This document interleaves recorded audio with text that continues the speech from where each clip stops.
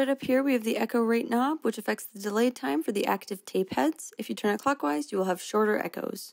Then right here we have the head select, which cycles through the tape head combinations. The LEDs indicate active heads. The first head is dotted 16th note, second is dotted 8th note, and third is quarter note. Then down here we have the input volume and also the tape age. The input volume is just the tape recording level. The alternate select switch activates the alternate tape age, bass, and treble controls.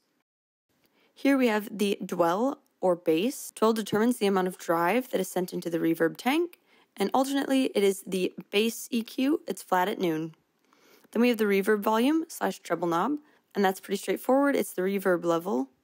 Alternately, it is the echo treble, which is also flat at noon. Then we have the echo volume knob, which is just the tape echo level and how much you want in the mix. Then we have the feedback knob, which is the echo repeats, and it is also self-oscillating at higher settings. In the back, we have a mono in, a stereo in, mono and stereo out, the Bluetooth pairing button, the 9-volt DC power in, as well as a USB-C input to connect to your computer for firmware updates with the UA Connect desktop app. So since I only have 2 arms, I brought Derek in so that he can play guitar while I mess with the pedal in real time.